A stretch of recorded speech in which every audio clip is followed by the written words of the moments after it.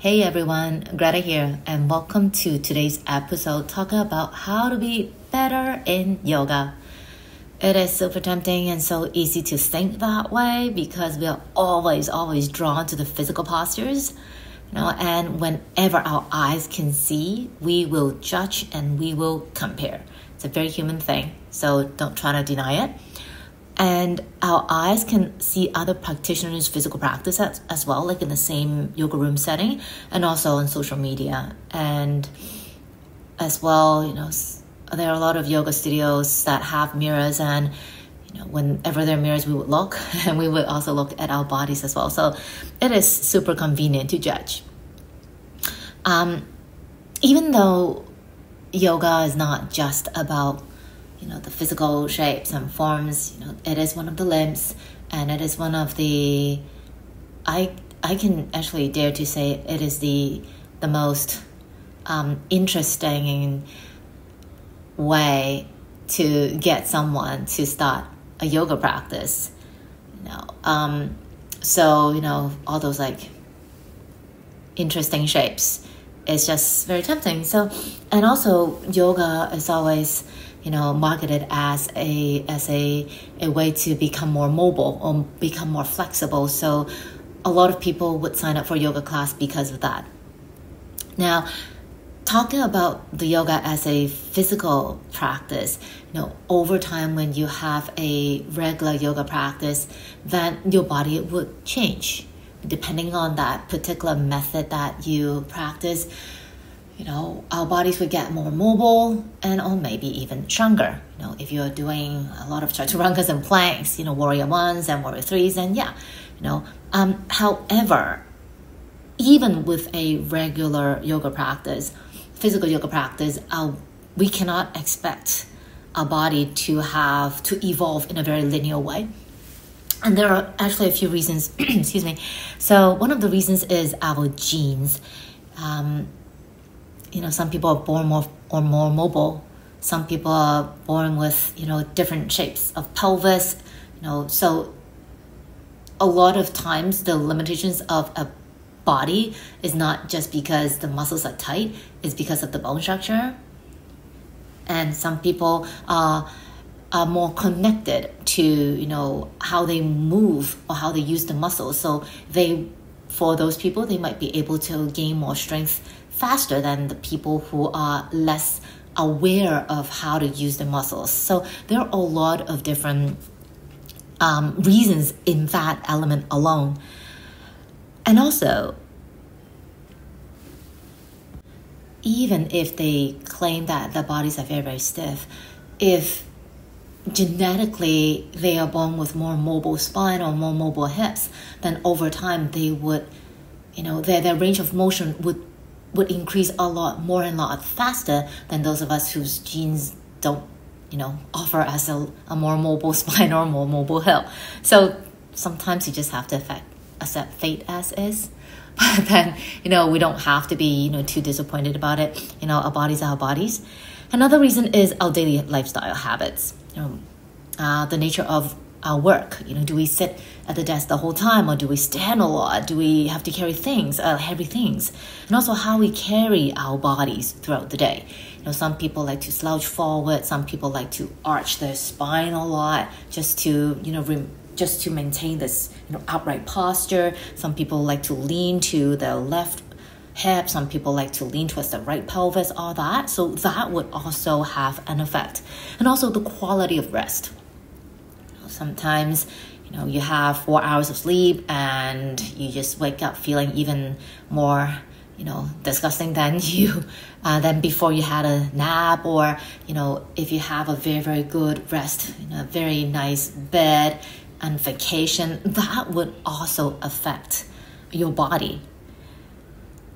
And then injuries and strains.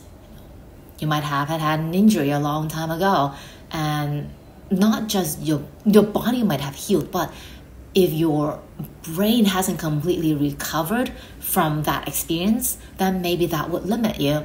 And also strains, over time, if you use your neck and shoulders too much. If you're using the computer mouse a lot of very, very often, causing you a lot of stress in the neck shoulder area, then no matter how much you stretch or you strengthen that part of the body, it's still not going to give you a very that change or that growth that you might be expecting.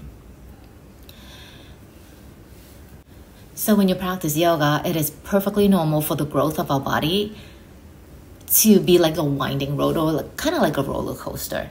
Sometimes you go up, sometimes you're gonna come down, but then I think that's part of the journey, and that's kind of cool in a way, that it's kind of like a surprise every time, and you just have to keep a very open mind and accept whatever surprise that the body is going to give you. Having said that, if you do want to have a more a bolder change to the body, there are a few elements that you might want to consider. Is that the body could get used to habits, the way that we practice, the time that we practice, the kind of practice that we do. So if you're looking for a change, then consider maybe doing a different method of practice. Let's say if you're very used to doing, let's say Ashtanga, maybe throw in a couple of yin sessions, just to balance things out. Or if all you do is yin, then perhaps you might want to throw in like maybe a vinyasa class, something just to give the body something foreign, something new, so that the body and the mind would need to recalibrate before it becomes familiar again. So that could be a good change. And also the practice of the day. Let's say you always practice in the morning, perhaps switch it to in the evening.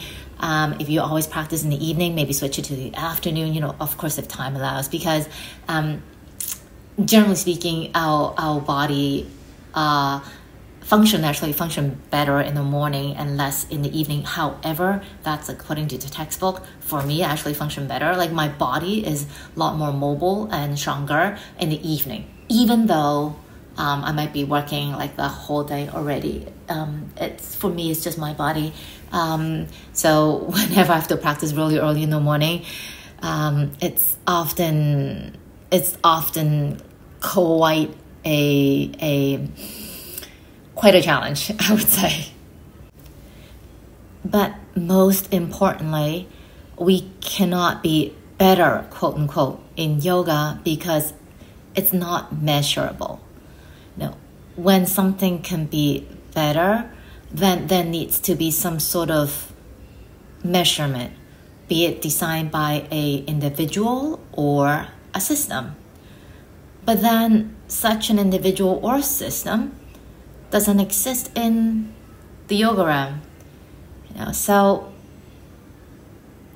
this kind of measurement only exists inside your head. So you are kind of like the designer of the rules and regulations. So you need to kind of go past that in order to truly enjoy the beauty of a yoga practice. As long as you're always thinking about how to improve, how to get better, you're always stuck in that point. And no matter how much your body's actually like improving, quote unquote, like maybe getting more mobile, getting stronger, maybe your mind is getting more calm, all that stuff, if you're not able to let go of this concept, then you will always be chasing after something. You will never be, I wouldn't say content, but just accept the reality that you are what you are and you are who you are at that moment in time. And also, yoga isn't just bound to the physical forms. To me, yoga is just a tool for you to learn to have a better understanding and connection to your body, like how your body works, your muscles, your everything that's inside you. It's not the outer appearance anymore. Yes, you can look at yourself in the mirror and think, oh my gosh, my arm is, let's say in a warrior two, my left arm is lower than my right arm. What should I do? Stuff like that. But that's just the facade of it. Yoga it's kind of like the key to let you to go inside you and really feel, hey, how am I doing today?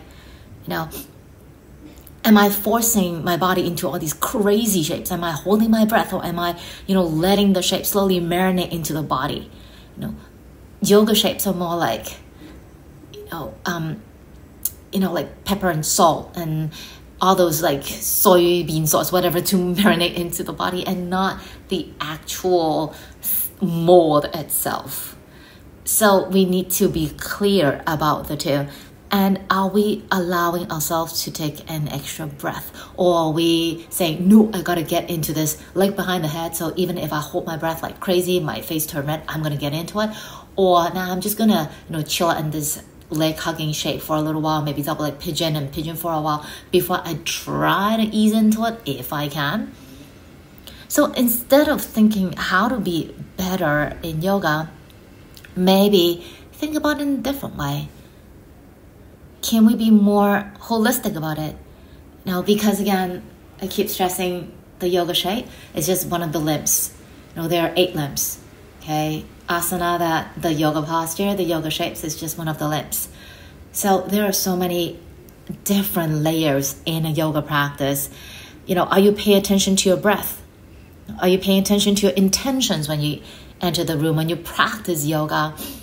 Are you being authentic and truthful? Are you just, rushing through? Are you enjoying the journey, or thinking that the journey is getting in the way to get to your destination? And really, why do we always have to be better? Why can't we just be? We are trained, we're conditioned to think that we need to be better every single time. But when we think about it that way, we are never really taking the time to kind of check out the surroundings at that moment in time. And if we are not willing to stop and pause and look at the surroundings, look at what's happening in that moment, then just kind of rushing through, and then we just, and then our life ends in the very end. And then, are we truly being alive, or are we rushing through life without really knowing about it? So have a think. Sometimes being there is far more important and far more valuable than trying to be better.